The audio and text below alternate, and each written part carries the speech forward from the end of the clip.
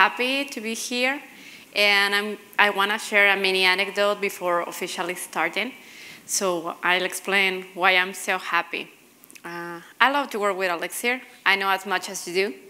But you know that the developer side is totally different than the speaker experience. So last year, I got an invitation to a conference, and I want to say no because I was nervous. My colleagues were trying to convince me, like, oh, come on, you should talk about this. We can help you to practice, blah, blah. And I kept saying, no, I don't want to. I think it's not for me. Until someone mentioned it to Francesco. Francesco promised me a beer, and I accepted. Yeah, I don't know if I'm proud about it, but that happened. At the end, everything went well. I gave the conference, and that actually was my first technical talk ever in English. So it was something amazing, it was a great experience. But I'm saying this because I think the community played an essential role in it. It's really nice to be with people that love to share and explore crazy stuff. So that's why I'm happy to be here, and that's why I want to start by saying thank you, BIM community, for making the speaker experience something that you want to repeat, because this time was so much easier to decide. So that being said, let's start with the crazy stuff. Erlang fundamentals for debugging Elixir. Well, just a mini introduction. My name is Lorena Mireles. I'm Mexican. I am an Elixir developer at Erlang Solutions, and I love coffee. It all started with this picture. He is an Ericsson engineer troubleshooting a telephone switch. And this graphically looks crazy because, come on, you can see the image and it looks like you cannot solve that. But if you think about it, that is what happens every day. That is what we do all the time. The number of the users of the current systems and the way that we need to find the errors is not so far from this image. We usually need to dive into a pool of thousands or even millions of users to find a bug. So, okay, let's say that we do that. We find the problem, we fix it, and then what? It will happen again. And it's not because I'm being negative, it's because there are situations and conditions that we cannot control. But we can have a way to handle it efficiently and make this process easier. So back to this picture, this is what happened. Ericsson developed a troubleshooting strategy that brought to the BIM and that became the foundation of a set of tools to have that give us full visibility of a system. And that foundation is based on the Erlang tracebays. The Erlang tracebays are built-in functions that allow us to enable and disable the low-level tracing mechanisms in the Erlang runtime system. Those traces allow us also raise events for local and global functions. You can print those messages in the shell, or you can send them to a log file in a very specific format, so they are readable. And you can do all these things without having to recompile the system, so that is something very useful. These two functions are the main functions, trace and trace pattern. They are not auto-imported, so you need to use the Erlang prefix, and they are very, very powerful. But now let's say that we want all the events in a system that are failing. And for example, an e-commerce system, if a purchase is failing and you trigger an event every time that a user makes a purchase, you're going to have a lot of information that do not provide the detail that you need. So we need to specify the conditions for those events. And here is where the match specifications come in. This is just an example about the trace pattern. This is the syntax and main example. Let's say that I want everything from the Kotlin model, the hello function, and then it's the RET. With the second value with true, I'm enabling, and then I define that I want the local functions. But you can explore with local, with global, and define what you want there. Like I say, we need a filter to specify the conditions that we're looking for. So time to talk about match specifications. Match specifications are conditions that a set of arguments must meet. And in this case, they are useful for filtering and manipulating the trace events. So you can define what you need with match specifications. Let's see an example. I took this directly from the Erlang official documentation. So as you can see, you can have the condition that you want and then what you need. Now in this case, if the first argument is verbose, do this.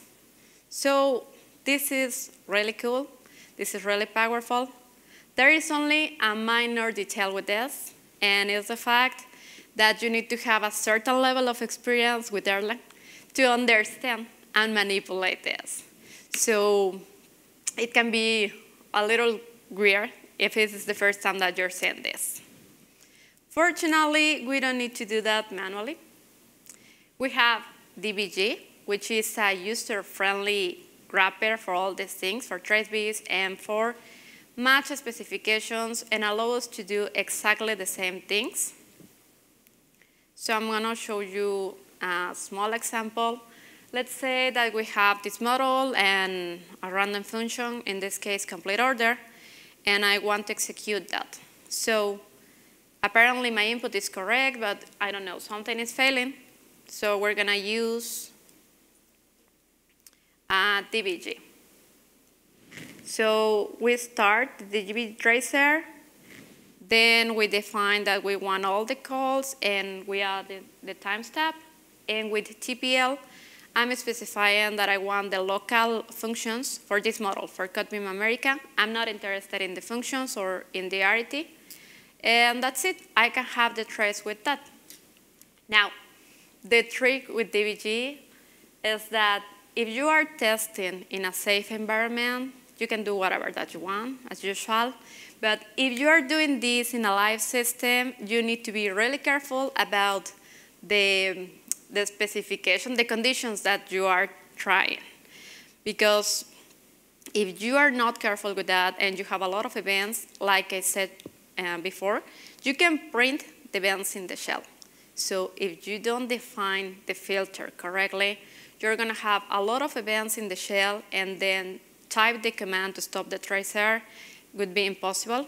And that means the Erlang runtime system will run out of memory. So the important line here is to stop the DBG.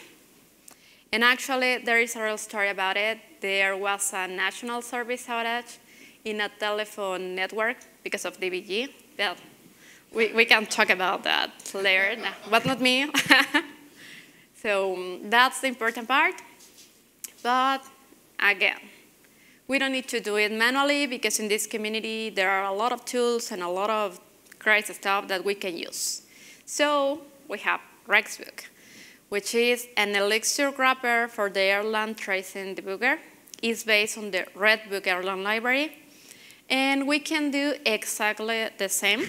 So this is the only thing that we need. This is equivalent to the DBG command that I just showed you. And here I'm saying that we need to start the tracer for this model, for Codebim America model. I'm not interested in the functions or the arity, so this is enough for now. And I'm going to show you, this is a GIF, so probably it's going to be confusing, but I'll explain it in a moment.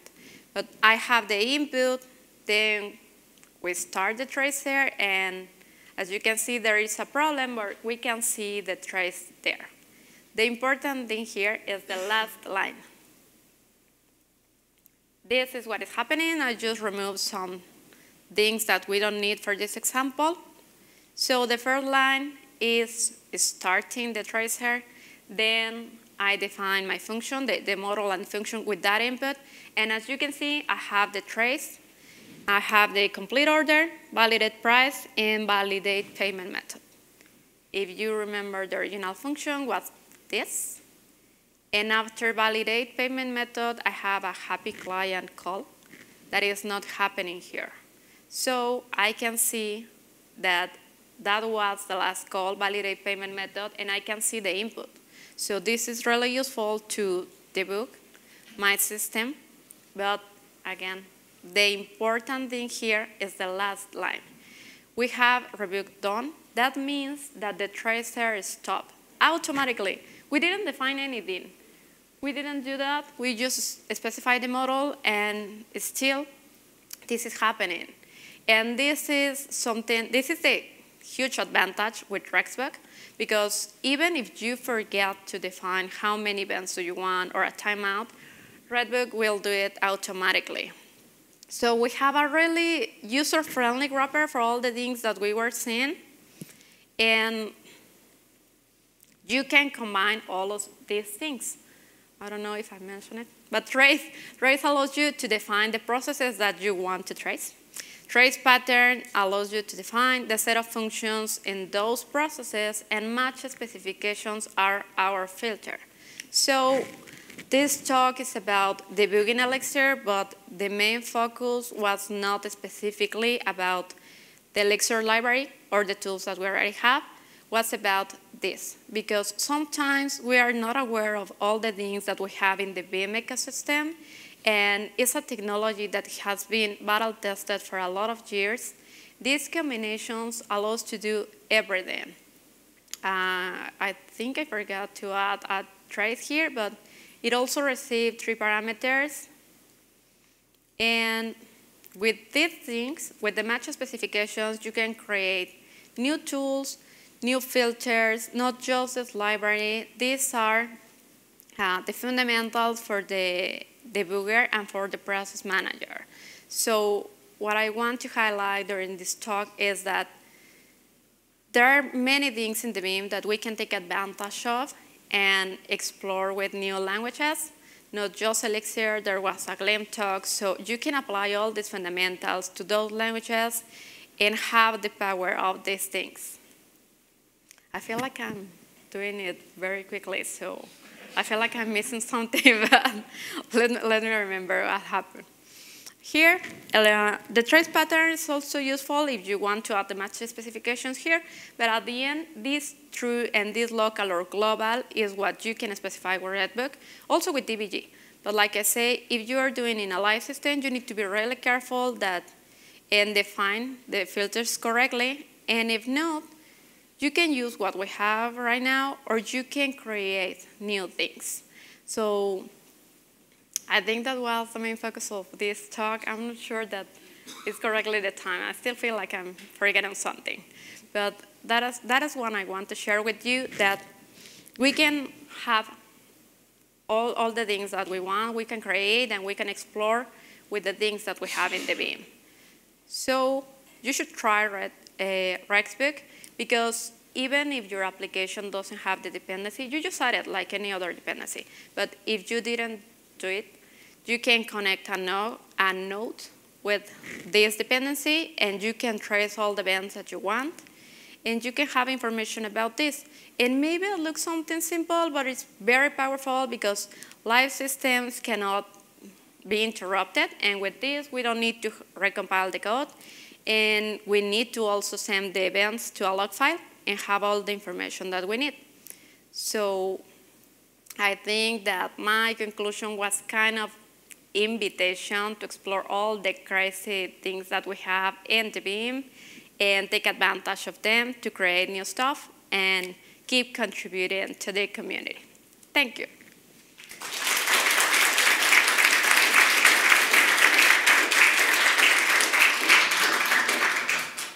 It is always good to go over tracing patterns. That is without a doubt. They're advanced. They're not a simple technique that a beginner would, beginners worry more about calling functions and getting things done and less about watching themselves make code. So it's always good to go over tracing. Thank you. Any questions about debugging and or working together? Please. I feel like I say everything in 5 minutes. John? Thanks for talking about tracing, because I don't think it's talked about enough. So historically, I've always reached for recon and recon trace. Is that a tool you worked with? And if so, do you have any comparisons of why I might gravitate towards Rexbug instead as my higher level protected tracing mechanism?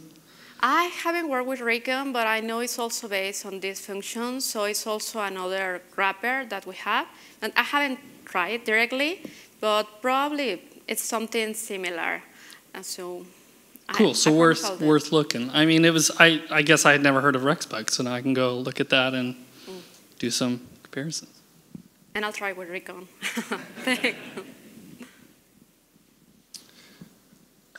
I think that is it, Lorena. Cool. Thank you so much. Thank you, Robert. Yeah. Thank you, everyone.